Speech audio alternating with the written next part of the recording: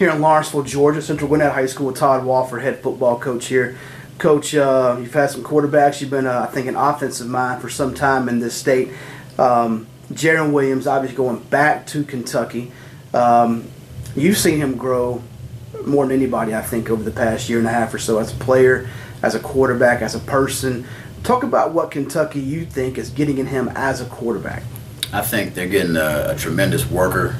From the film, watching him as a sophomore to what he did this year, which he had a monster year this year. He's so much better right now than he was during the week 11 last year that it's not even close. He's better from January where he was at January to right now because he works. I think he's a very, very talented player that has a chip on his shoulder to get better. I feel that he's underrated, and he's out to prove a point. And he's probably one of the most motivated kids I've ever been around because not only is he good. I mean, a lot of kids are good and they get satisfied, and he's trying his best to improve on every little thing. And I think I see an improvement every month. From his mechanics to his arm strength, to just his being savvy. I mean, I can tell the confidence. He has more confidence than he had at this same point last year. That he knows what he can do.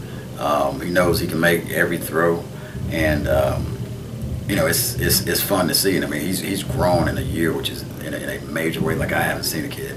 Now, when you talk about getting better from, say, week 11 to now, you're just finishing up spring practice, getting ready to finish up his junior year here in high school. What would you say, fundamentally, what's improved? Talk about confidence, yeah, but what else as far as him mechanically, fundamentally has gotten better?